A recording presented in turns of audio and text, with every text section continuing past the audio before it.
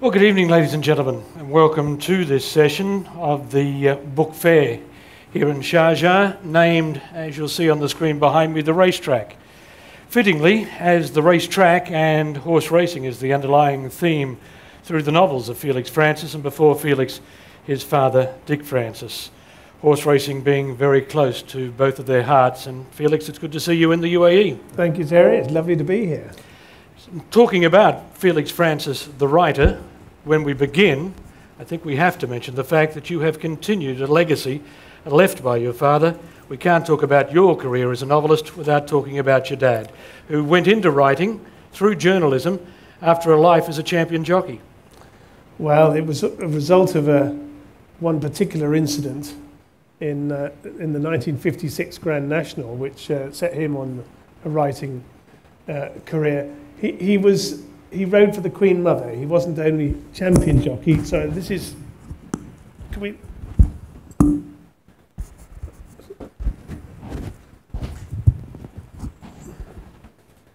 He wasn't just a champion jockey. He rode for the Queen Mother and the Queen in England, and he rode a horse of the Queen Mother's called Devonlock in the greatest steeplechase in the world, the Grand National. And the Grand National is 4.5 miles round. You go round Aintree Racecourse twice. It's 4.5 miles. And my father had gone all but 40 yards when the horse he was riding collapsed underneath him, when he was 10 lengths in front and seconds away from winning the Grand National for the Queen Mother. And it was that event. I mean, someone wins the Grand National every year, but to lose it in such dramatic fashion was rare indeed. And it was that set him off on a career of writing. First, as you say, as a journalist, and then as it was actually started because he wrote his autobiography, which I think was called The Sport of Queens? The Sport of Queens, yes. The Queen Mother allowed it to be called The Sport of Queens, racing being known as The Sport of Kings. And it was that event which my father always said that he probably owed more to it in the fact that the horse had not won in later life than he would have done if the horse wins. Now, upon his retirement, he took up a job as a racing journalist in newspapers. Do you know why he made the switch from journalism to being a novelist?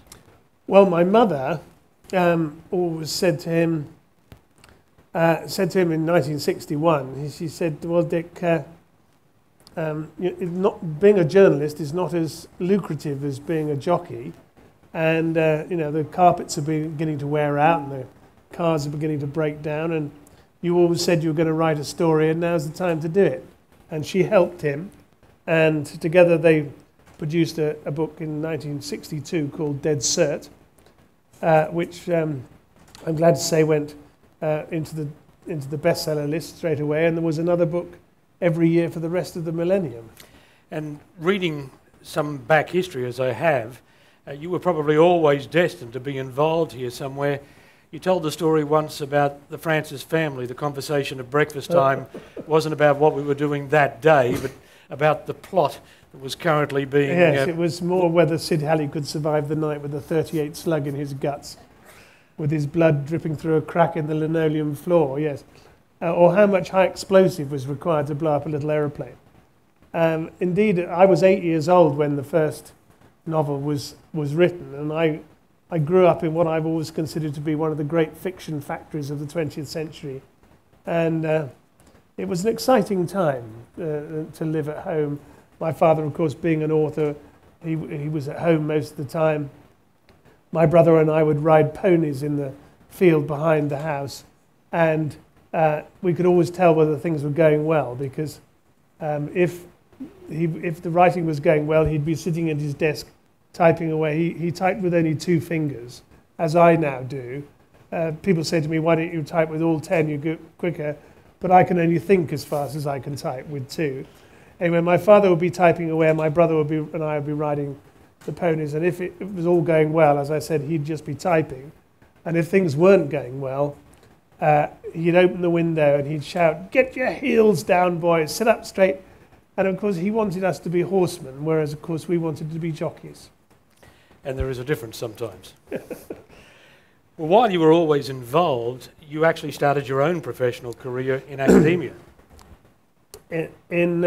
Yes, I wanted to be a pilot actually, but I had a lot of hip trouble when I was 15 years old, and that stopped me riding. And ultimately it stopped me being a pilot as well because of the medical requirements.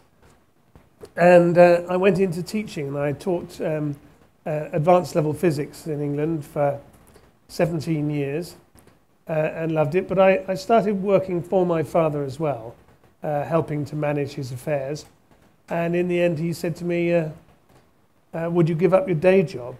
And I said, yeah, but you don't pay me for what I'm doing for you.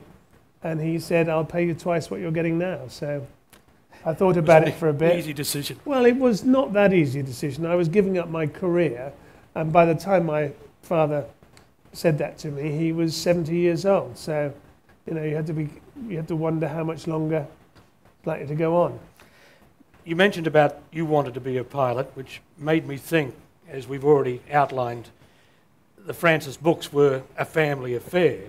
And there is a story about how your mother threw herself into the research. So much so, for one of the books based around flying, she got a pilot's license. Is that correct? That is correct. My father was a pilot as well. Before he was a jockey. But he was taught to fly at the expense of the government. I know what you're thinking, you know, how did this lot come out of a jockey? But before my father was a jockey, he was in the RAF. He was a wartime Spitfire pilot and Wellington and Lancaster pilot. And when my parents wrote a book called Flying Finish in 1966, my father needed to get some information about flying, and he went along to the flying school in Oxford, and they said, oh, come and have a few lessons, Dick. You'll soon get your license back. And my father quipped that it wasn't really much fun flying when no one was shooting at you. But my mother said that she wanted to learn to fly. And indeed, she became one of the top women qualified pilots in Britain and wrote a couple of books about flying as well. But yes, the books were definitely the family business. I mean, in one of the books there's a physics teacher, and that's me. And in another book, my brother who runs a racehorse transport business is in that. My uncle was a wine importer, and my parents wrote a book called Proof, which was all about the wine trade. My father always said that it was the book he enjoyed doing the research on more than any other, and he'd been researching it for 40 years. Also that we had friends who were artists and photographers, and everyone seemed to have themselves involved in the books, and I feel I do the same now. I mean, I was at Sharjah today listening to you were commentating, and I've got a friend in England who's a commentator, and I put them into a book, into Bloodline. So yes, very much the family business. One of your first major roles in helping with the books, you designed a bomb. Ah, yes. I shouldn't say that if I'm wanting to fly home with Emirates, but I've designed a bomb to blow up an aeroplane in rat race. I was a 17-year-old physics student at the time, and I was away at boarding school, and I used to have to write a letter home every week. And my letters would be really short, like, you know, dear Mum and Dad, I hate it here, please send cash, love, Felix. And when my mother wrote to me and said, could I tell her how to create a remote control bomb to blow up an aeroplane, I wrote 10 sides of A4 paper back with all the instructions. And indeed, I created it without using the high explosives, I hasten to add. But I produced the detonating system, and it was all pre-electronic. You don't realise how everything changes. I wrote the computer program in twice shy, and it was really what I thought was really cutting edge at the time. But when I read it now, it looks terribly out of date. It was written back in 1980, and to tell you, the example of how much it was out of date is that my daughter, having read it, said to me, "What's a cassette?" So you realise that things move on. They certainly do.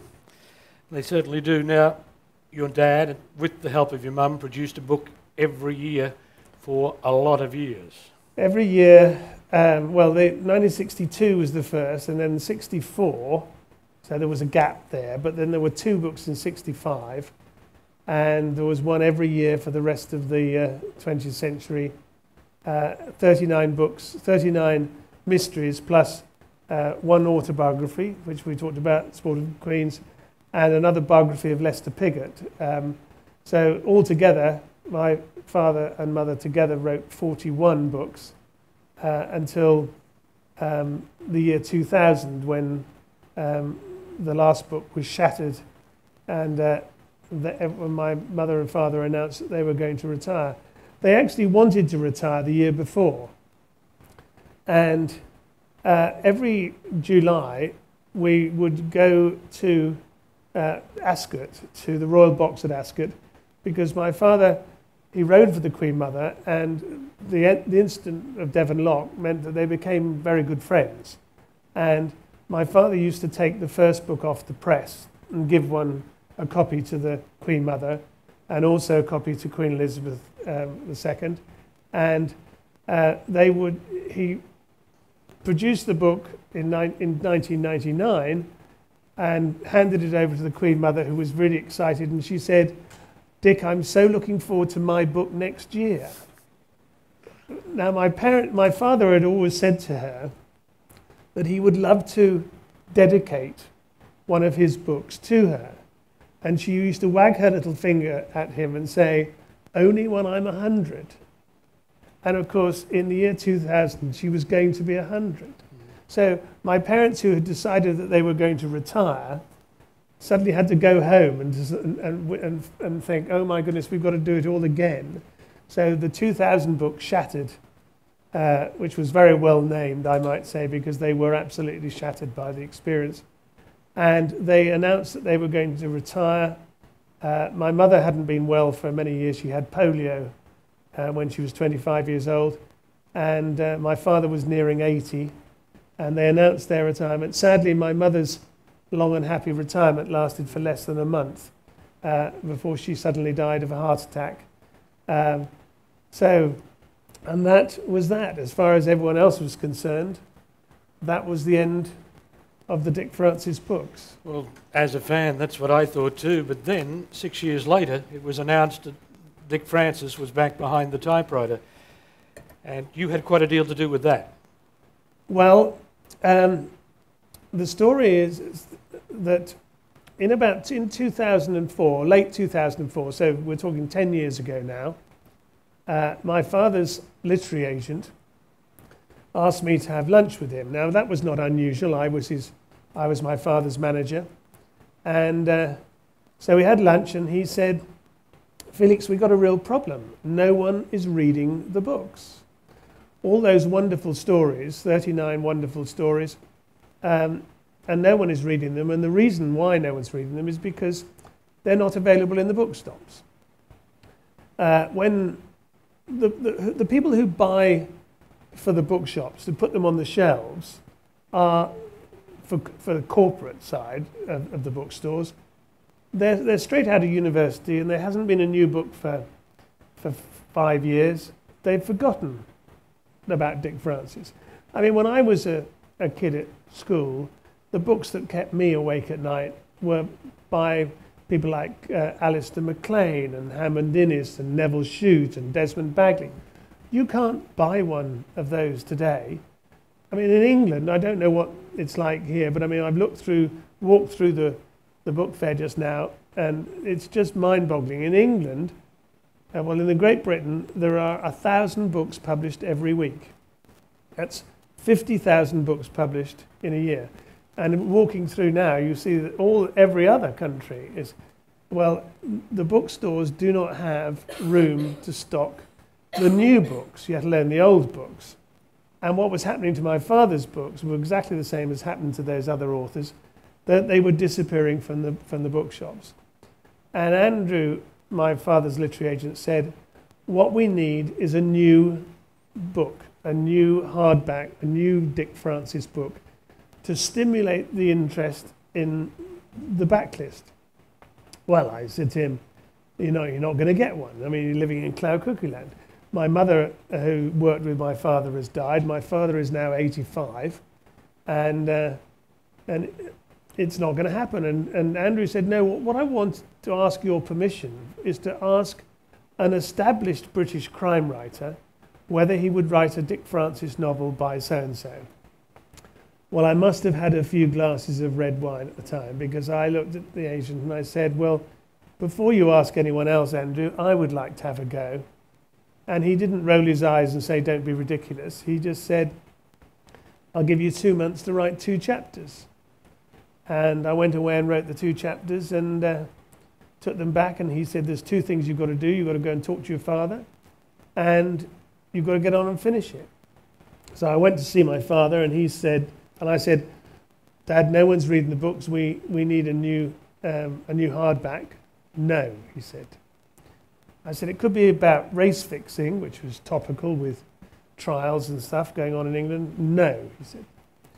I said, it could be a Sid Halley book, and Sid Halley was a recurring character. No, he said. I said, I'll help you like Mum used to help you. No, he said. And I said, I've got a title. So he said, what title? So I said, Under Orders. And he read the 2 chapters. He got quite interested. When I'd done 5 chapters, it went to the publishers in New York and London, and they got very excited. And the book came out in 2006 as a Dick Francis, but that was my book. A couple of layman's questions. Obviously, being an academic, you were used to writing, but writing academic tomes is much different to writing fiction. Yes. The only fiction I'd written before was school reports. And when you sat down to write it, were you conscious all of the time, I have to make this sound like my father? Oh, yes, I think so. I mean, I chose to write it about Sid Halley.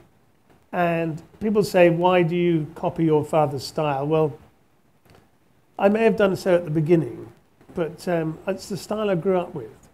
I was 8 years old when the first book was published, and I read them all as they came out, and in fact, before they came out. And it's more the way I write anyway, rather than purposely choosing to copy him. Yes, I do write in the first-person narrative. In other words, it's all seen through the eyes of the main character. And I chose to do that purposely because my father had done it before. But it may not have been a Dick Francis book because, as you say, every other book was in the first person, I think. Well, it had to be in the first person, of course. And I mean, I like writing in the first person.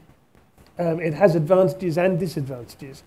One of the big advantages is that you don't need Dr. Watson. In other words, you don't need someone in order to describe what is going on in your mind, because it's in the first person, you can write it just by what you're thinking. It has disadvantages as well. The disadvantages are that everything has to be a continuous timeline, and you can't put anything in the book which the main character doesn't actually witness. You can't say, meanwhile, over in Dubai, so-and-so was happening, because if it's written in the first person, the character can't know about it unless he's actually there. So yes, I did do that. I hadn't written an awful lot beforehand. I mean, I'd written a few things for Dick Francis books, but I was a physicist, so I wasn't writing a huge amount. But I always say that physics is the study of the great invisibilities of life. It's the study of electricity and magnetism and sound and radiation, all the things you know are there but you can't see. And I always feel, therefore, that you need a degree of imagination to be a physicist. And of course, that helps when it comes to writing books. The research. Your mother and father worked together. Your mother did a lot of the research. That's been well written. And then you took it over. You must learn a lot in researching all of these books? Well, you do. I keep my eyes and ears open, and I ask a lot of questions. And it's true. I mean, the second book, I mean, having done Under Orders, it was really as a book to stimulate the backlist. It went to number 2 on the London bestseller list, number 3 on the New York Times list. It was number 1 in Los Angeles, and suddenly there was talk of by the publishers of they wanted another book.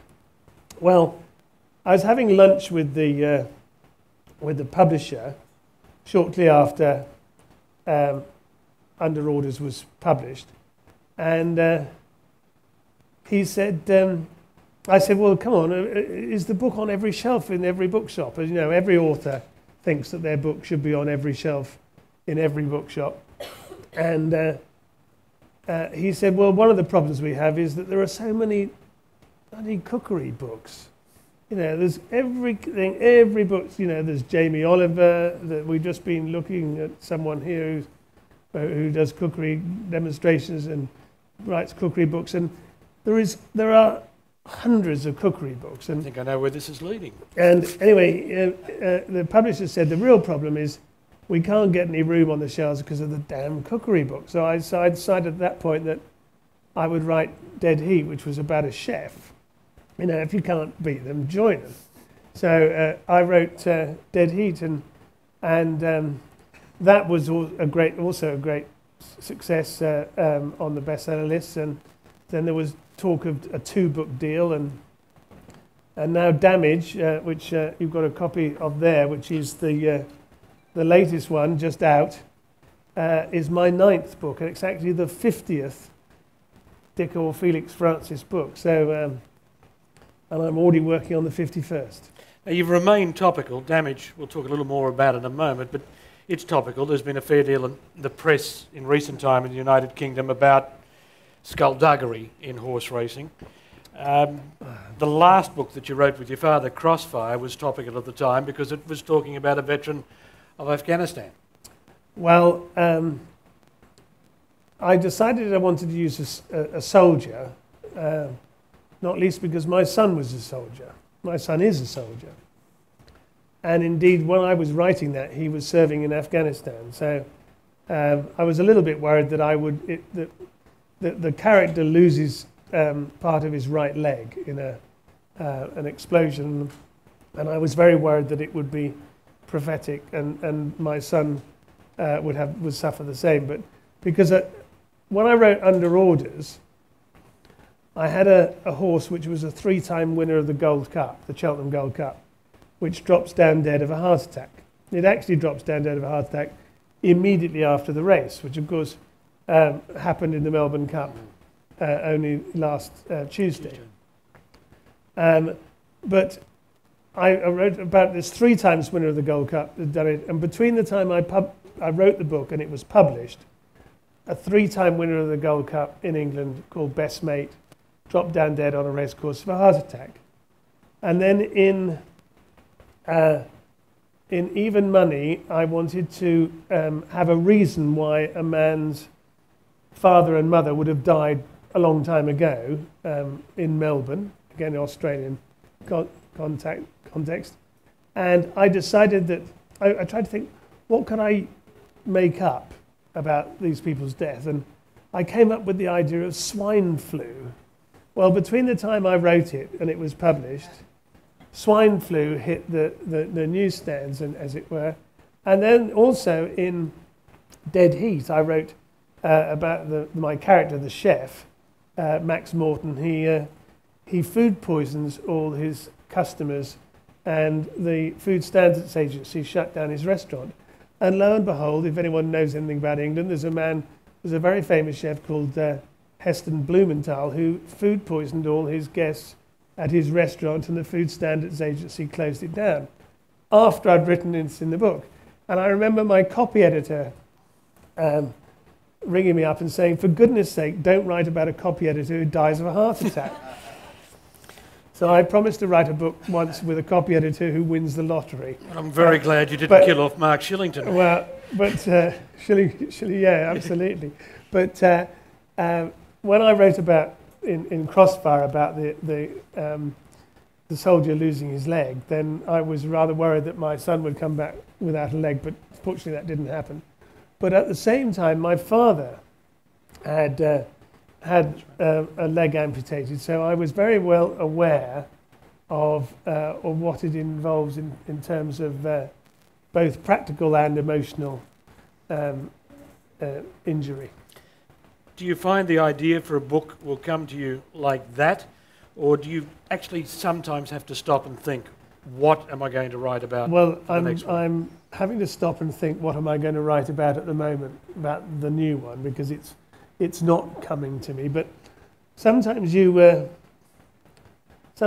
ask a question and you get an answer which sets you off on a way. I mean, there's a book over there called Gamble, and I have my cousin's son is a financial advisor, and I asked him whether he would show me around his offices.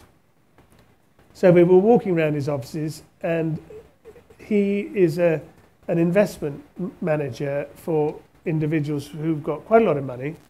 And as we were walking around the offices, I turned to him and said, "Okay, Ned, how do you steal the money?" You see, and he actually said, "We can't. You can't. It's absolutely impossible. You can't." And I said, "Come on, you must be able to steal the money if you really want to.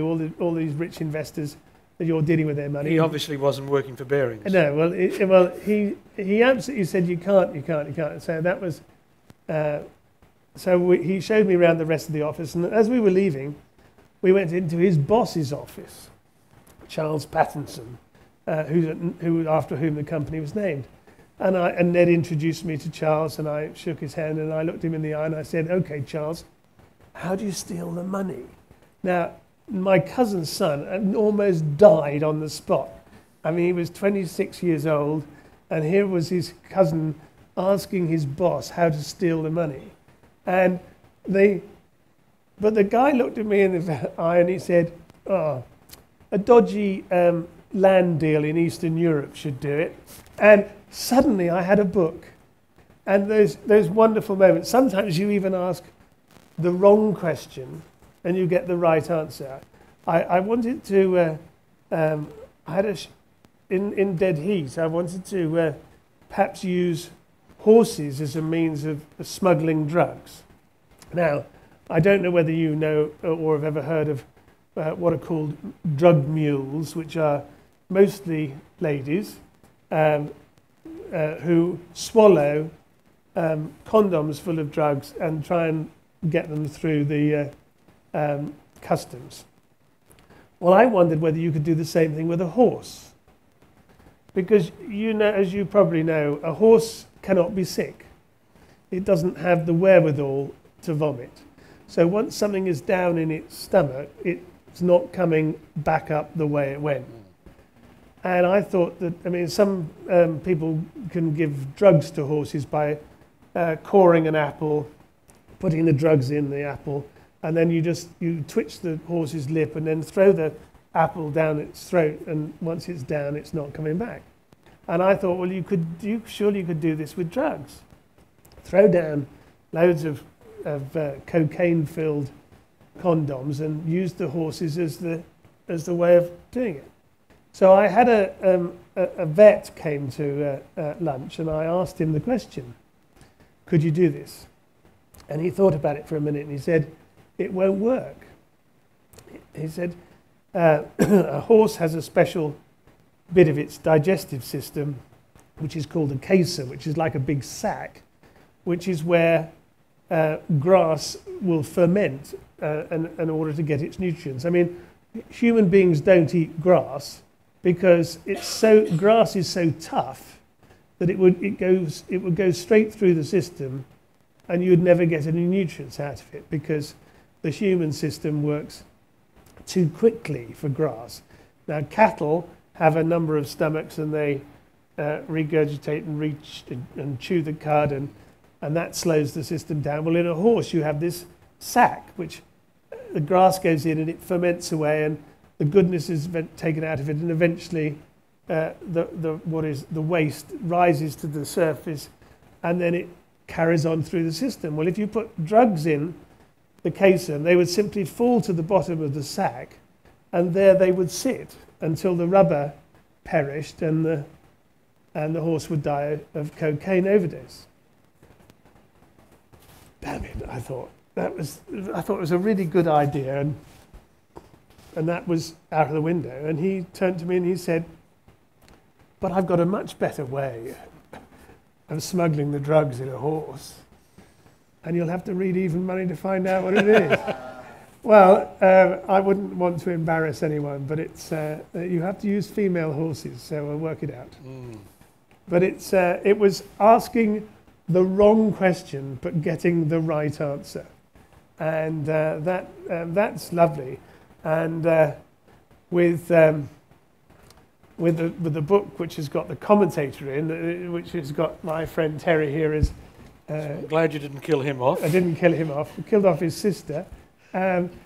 He commentates on a race, and which is his twin sister is riding, and he is convinced, having commentated on the race, that she didn't win the race on purpose, and because she did what they used to do as children. So that was how that started, and it started because I stood behind a commentator and watched him work and thought, and after the race he was telling me that while the race was going on and he was commentating, he was thinking about something else, which I found to be absolutely fascinating, that he could commentate on a 5 furlong dash with 20 runners which coming towards you, and you imagine what trying to do that, especially in the mud when the horse's colours are getting things kicked up, and at the same time be thinking of other things, and I wanted it to be able to use the techniques of television commentary, well, and television itself, in order to catch the perpetrator. But as you say, the skullduggery in racing, I actually think there's more skullduggery in my books than there is in reality. But everyone likes to think there isn't. Most racing people would agree with you, yes, but they do make very, very good stories. What about the process of writing? You've got the idea, or you've got the kernel of an idea. Where do you go to from there? Well, I normally have to have the idea of the beginning of the book. I don't know who's done it at the beginning. It's a job of work. I mean, it's a full-time job, and I try and write 1,000 words a day. And I should have written 1,000 words today even, but I went to the races instead. That was my fault. And sometimes it comes easily, and you get 1,000 words done by lunchtime, and then you carry on and you've maybe done 2,000 by the end. Other times it's very, very tough and you only do a few hundred. But it's, I don't know where the whole book is going. I know that my main character will prevail, and I know perhaps that I'm going to London, but I don't know which routing I'm going to take yet. And it's a bit like, you know, when you go to the circus and you watch the guys spinning plates, and they spin plates on poles and they put a whole load out, and then when one begins to wobble right at the end, they come and do this just in time, and you know, and we've all seen those sort of acts. Well, to me, writing a book is a bit like that at the beginning, and every plate represents a character with a story attached. So you start the book by putting out the characters. If you only have 2 characters and one of them is your hero, it's not very difficult to work out who done it, is it? So you have to have a lot of characters, and it's like putting out plates, and when a plate begins to wobble, you have to go and write a little bit about that character. And so the first half of the book is putting them out, and the second half of the book is like bringing them back, stacking them together where characters overlap, and eventually at the end of the book you should end up with one stack, and that's the denouement. Everyone's story comes together in one thing. And you hope that you haven't left one wobbling over the side here, because if you have, someone will write to you and say, what happened to Uncle Joe? On your road to London, do you run into many dead ends and suddenly find yourself having to go into the reverse? In my mind, yes. I suppose another way of saying that is, do you use the waste paper basket very much? I occasionally have. Yes, I did throw away quite a lot of one section of refusal, but mostly it's because I am trying to write and I don't exactly know where I'm going. Therefore, I'm floundering around a bit in the book, and I am floundering around at the moment in the next book. I've got an idea of, I've got a start, and I've done 10% of the book. Therefore, I've done the start, and but one of the problems with writing in the first person is that not only is your investigating character, your main character, have to do the investigation and find out who did it. He has to also find out what it is that they've been doing. So, and at the moment, my character has no idea what's been going on. He's just been, as it were, involved in the fallout of something that's going on, and he's going to have to work out exactly what is going on in order to work out who's doing it. I'm not going to give anything away here, but this is the opening of Damage. I've had the test results and the news isn't good. I couldn't get the words out of my head. Now, the Francis books are famous for gripping first sentences. Yes. How much work do you put into that? Well, you want to get people. If you go to a bookshop and you watch people as they buy a book, they pick up the book off the. Can you pass the book? What they do is they pick the book up off the shelf, and they look at the front, and then they turn it over and look at the back, and then they look at the inside of the front cover, and maybe the inside of the back cover, and then they turn to the first line. I've had the test results and the news isn't good. Now, the idea is you give them a first line, which means that they don't do that. My father wrote a book called Nerve, and the first line was, Art Matthews shot himself loudly and messily in the centre of the parade ring at Dunstable Races. Now, you're not going to be able to put that back on the shelf, are you? And that's the idea. In fact, I can tell you the first line of the next book, if that would be, which is the one I'm writing at the moment. And it is, the thermometer on the wall read 105 degrees. 105 degrees centigrade, that was. 216 degrees Fahrenheit. And that's the first line of the book. And how long did it take you to produce it? They come to you quite a long, you think up a first line, and I mean, some of them are quite simple. I wrote a book called Silks, which was a play on words. It was a barrister who was also a jockey. So in England, a barrister, a senior barrister, is called a silk because they wear a silk gown, and obviously jockey silks. And the first line of that was easy, guilty. But you want to try and grab people, but the first line does take quite a lot of time, but it's easy compared to the last line. The last line is the line which you want people to read the last line and go, and you want them to feel that they want a bit more. And that's, I always think the art of good authorship is not to give them too much, but equally not to give them too little. I have a friend of mine in England who is he's actually a lord of the realm, and a very intelligent man, and he ran one of the biggest companies in Britain for many years, as chief executive. And he said to me, I'd given him a copy of the book Silks. And Silks, the main character at the end, he rather takes the law into his own hands with the aid of a baseball bat. And you might say that he possibly has taken self-defense a little bit too far.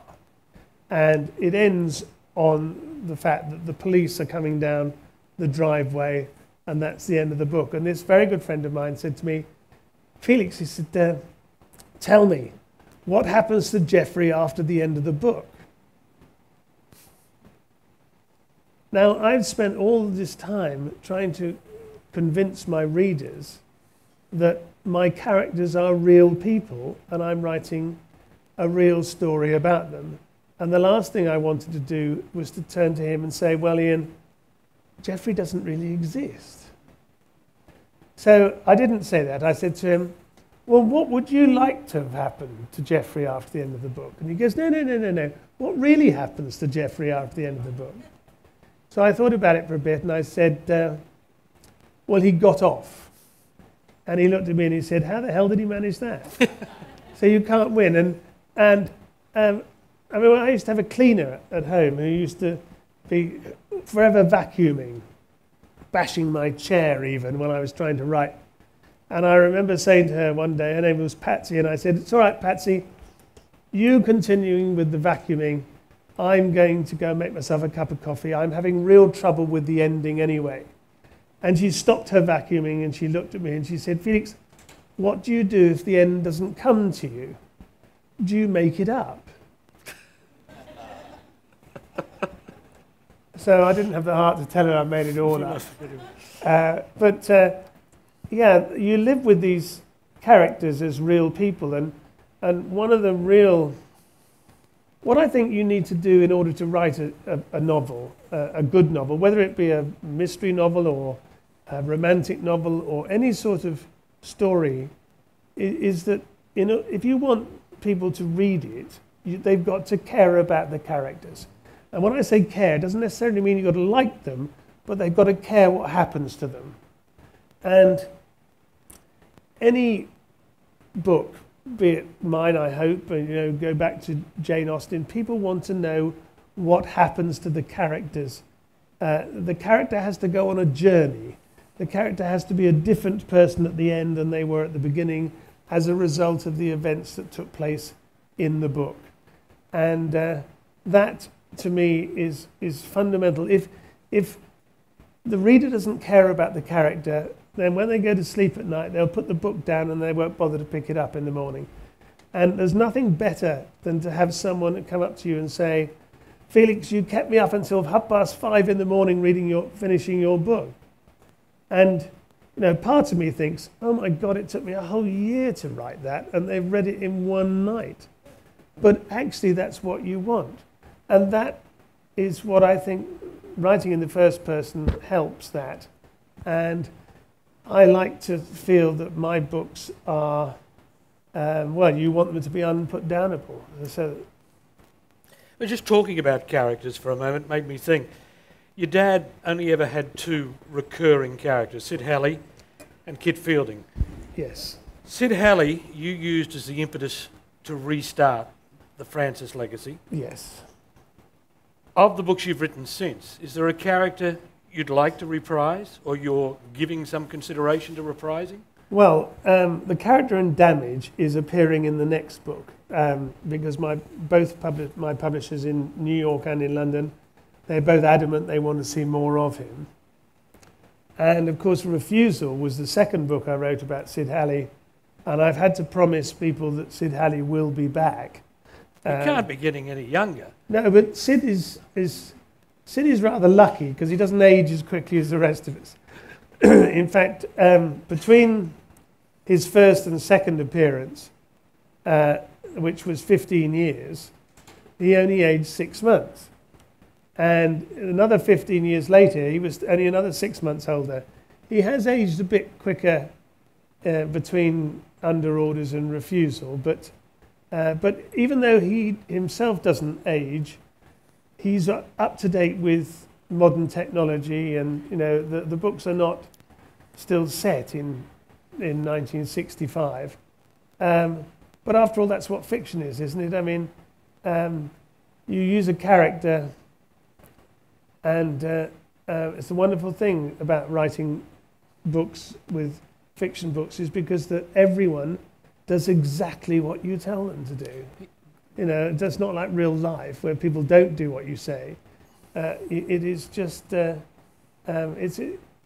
Debbie always complains that she loses me for months because I live in a parallel universe. I mean, I go to the races and people ask me, have you got a good tip, you know, of who's going to win? Well, when I write about races, I know who's going to win before I start. So I'm the world's worst tipster when it comes to real life. Just returning to Sid for a minute made me think he is a recurring character, but of course he had a lot to do with bringing Dick Francis's stories to the small screen. I can still remember the knob on the steering wheel of the Triumph sports car, was it? No, it was a Jensen, I think. I am showing my age. Well, yes, that is why Sid was a recurring character, because ITV in England, independent television, did a series called The Racing Game, and they used the first book for the first story, and my father wrote 5 more stories, and he wrote the storylines and someone else wrote the scripts. And my father said that watching Mike Gwilym, who was the actor, was just like watching Sid Halley, and therefore Dad said, I've got to write another book about him, and that was Whip Hand, and then Sid has been back before. But Dad always said he didn't really like using recurring characters because it meant that, you know, how do you fill the pages up? Running out of time, but just one thing with Sid. You mentioned earlier there's no Dr. Watson. There is in the Francis books. What, you mean Chico Barnes? Chico Barnes. Yeah, but I know he doesn't get a say, but he's the Watson. But Chico Barnes is his assistant, but he's not. I mean, if you read the Sherlock Holmes books, I mean, Watson is forever talking through the plot with Dr. Watson because it's not written in the first person. You can't see what's going on in the character's head. I know. Well, Felix, I think we've just about run out of time. Thank you very much for your time. Well, it's a pleasure. We've all enjoyed it, and it's been a real pleasure speaking to you. Damage is out now, and when you get going again in 12 months' time? Yeah, well, the new one is due at the publishers on the 1st of March, which is rather worrying because, you know, I happen to know it's only 113 days to go. No, not that I'm counting or anything. And I've got a lot of work to do between now and then. I would look forward to seeing a copy and checking your memory of the first line. Ladies and gentlemen, Felix Francis. Thank you, Jerry.